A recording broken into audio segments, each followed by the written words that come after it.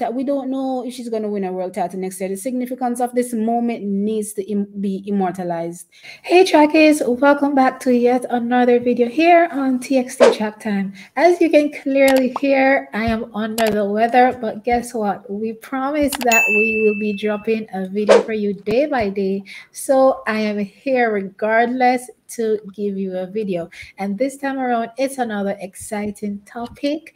And once Jamaica is winning or something having to do with Jamaicans, we are going to be completely excited about it and discuss it to the fullest. So today we'll be tackling the World Athletics Athletes of the Year nomination, right? So Tom, please go ahead and give us the nominees on this list on this list for these fantastic women.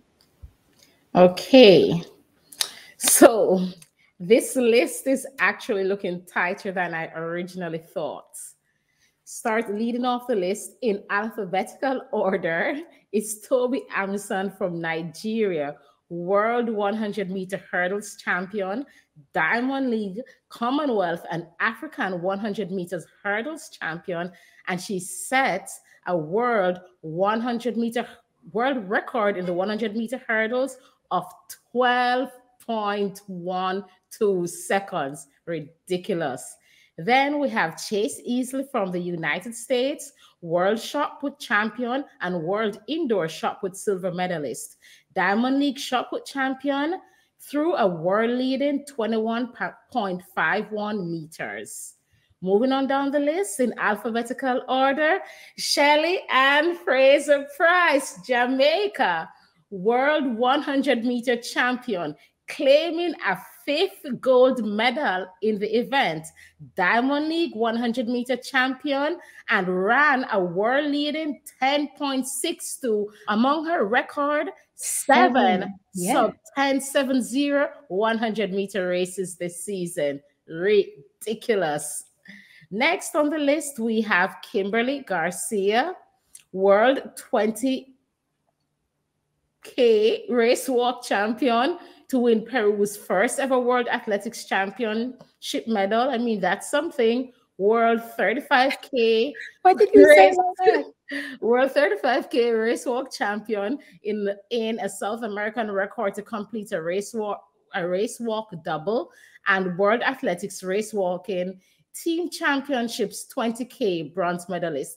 It's nice to see a race walk on this list. I mean, let's move on. Let's move on to the next person. Okay, and again, representing Jamaica, we have Sharika Jackson, world 200-meter champion. Just savor the moment. Remember that race? Ridiculous.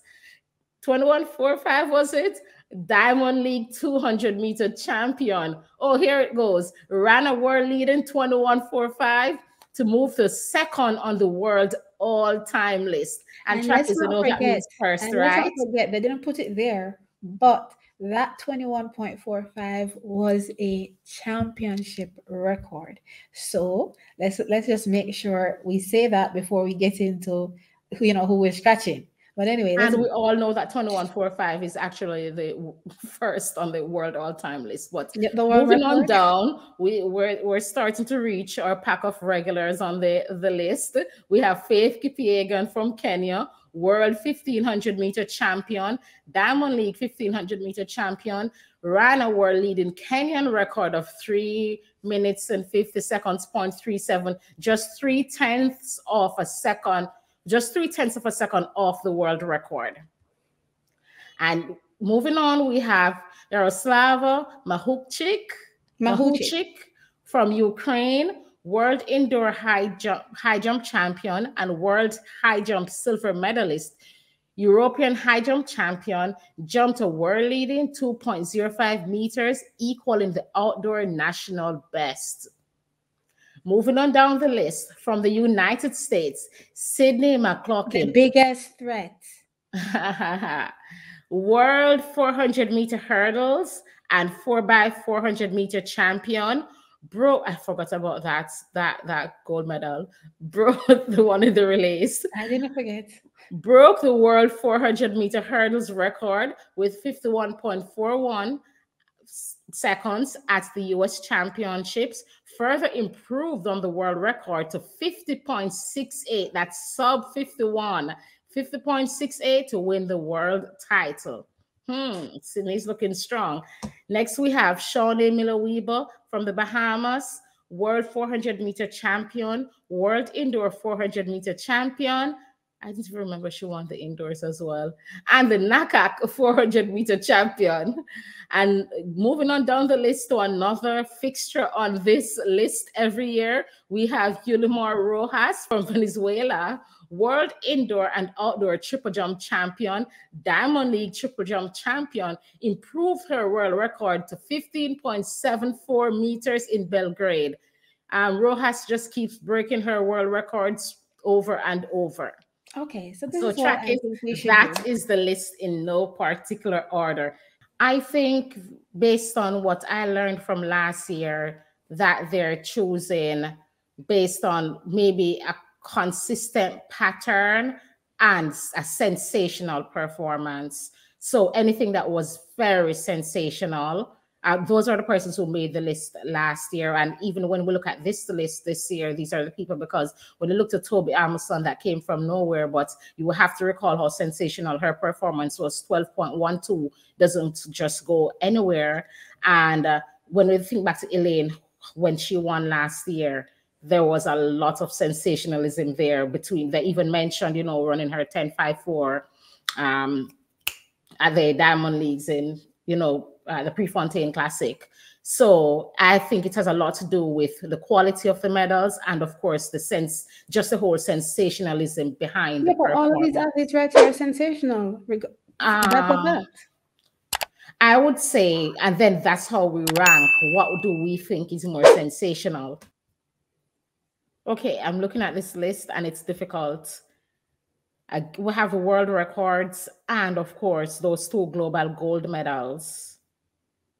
To Shelly Ann's 1, if we're not counting the Diamond League for a minute. I definitely think the global title outdoes a Diamond League title. Right. So I'm just saying. So we have. Well, then we have Shelly Ann's 5-time performance. This is what I see. What's the clincher. This is what I see clearly in my head.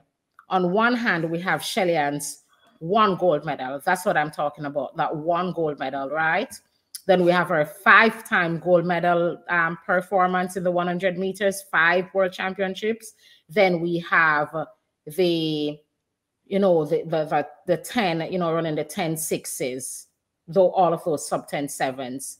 So I think that is what we have on Shelly's side of things. And then on Sydney's side of things. All right, because they're 2 silver medals, I don't. No, I'm not saying that. I'm just talking about the highest quality things when it comes to the but judging. they still stack together. So they're going to be there, but they're just going to be lower ranked. So I'm just pulling the best from each person. So in my opinion, her gold medal, her 5-time world championship, you know, like getting 5 gold medals at the world championships in one event, and running all of those sub 10.7 times, rank as her better performances from last year. So I'm putting her silvers down a notch for now.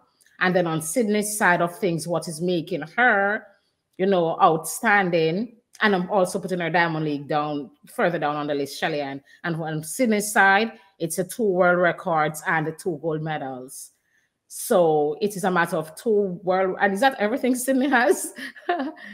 Yeah. No, if you're stacking, remember we're stacking performances. So while she didn't win in 2009, and then last year she also had world record, world records, and so that would be comparative to Shelly Ann's history. So when we're looking at history, she's building you know, a decent history. Yeah, but at the end of the day, again, to me, the clincher is the 5. It's not, for me, it's not about the times you run, because, you know, these times will be eclipsed. Somebody may run 10 times below sub 7.0.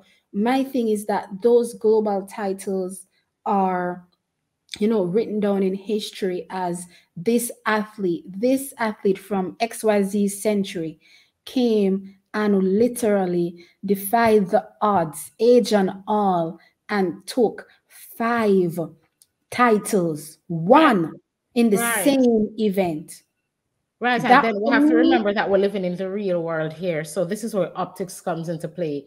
Sydney was on the list last year, and Elaine beat her out of the winning the award, and then she's on the list again this year, even stronger, and the question will be, is Shelly gonna beat her out of it? So is Jamaica gonna go back to back? It was easy when you're saying it was going back to back. Nobody was close to him on the male side of things,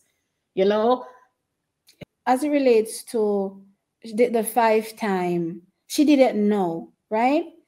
So no is the significance of the 5-time, not next year, right? So, you might be saying, okay, let's see if she wins a world title. We don't know if she's going to win a world title next year. The significance of this moment needs to be immortalized, in my opinion, because it's a really, really significant moment.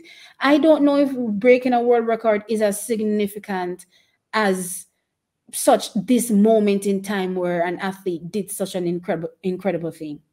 I know, but then Sydney waited last year. This year, Sydney didn't wait last year. No.